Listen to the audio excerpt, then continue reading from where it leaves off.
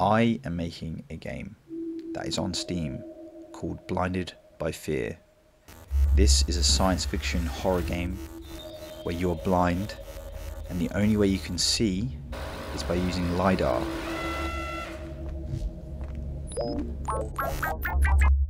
This is a similar premise to a few games I've seen on YouTube and the game Scanner Somber. In these games, they render millions and millions of points that never disappear. This is quite a technical challenge, and I don't use game engines, I don't use a framework, I don't really even use libraries. I write most of my stuff from scratch in C and C++. So yeah, this is a bit of a problem. So I have some graphics programming experience, so I was fairly confident I could do this, and I knew going in that there were two methods based on what I'd seen from Scanner Somber and the Gary's Mod LiDAR game that's floating around YouTube. So I think one of the ways to do this, and I think how the Gary's Mod LiDAR is working, though I'm not certain, I'm assuming this is how it's working, is that they bake the particles to the textures in the world.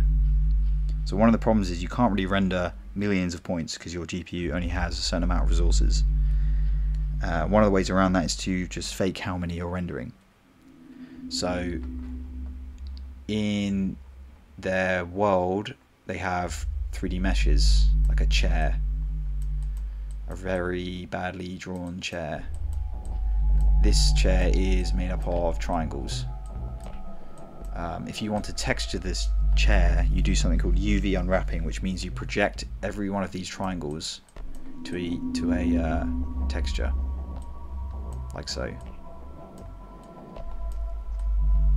In the texture method, I think what's happening is a ray is being fired, it's hitting a 3D model, it's hitting a triangle, the point on this triangle is being looked up in the texture, and then at this location a particle texture is drawn to the screen.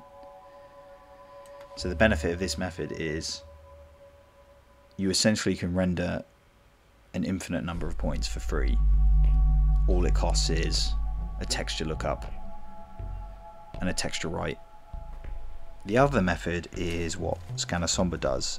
This is the quote-unquote naive method.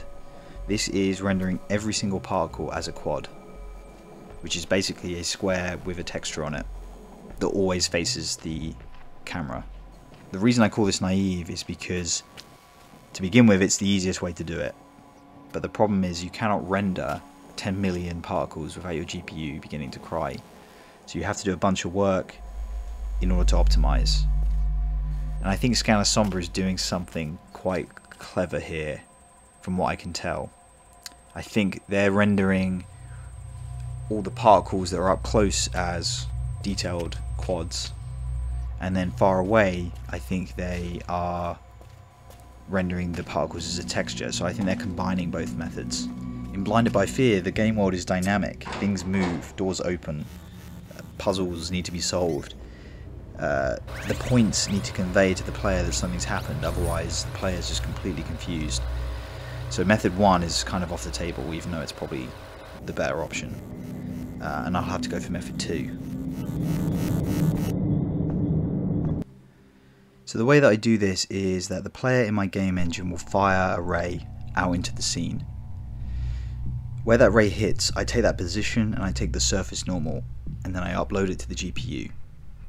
I batch these together to make this more efficient, so multiple ray hits will be uploaded at once. Then on the GPU, I take that point and I take that normal and I create a quad using the geometry shader. And then I apply texture to that quad, which is in this case a circle. Before I give the buffer to the GPU, I do a bunch of culling, which basically means every particle that isn't in view of the camera, I don't upload. That way I can limit the amount that I draw on the GPU. I also do culling at a certain distance as well, which also helps. This gets you 80% of the way there. The issue is that the player can draw particles in the same spot, which means no amount of frustum culling or view culling or distance culling is going to help you if you draw all 10 million particles in the same place. The GPU is going to render every single one of those. So this problem is where the difficulty is. The solution here is to place every single point into some queryable data structure so that you can test intersections.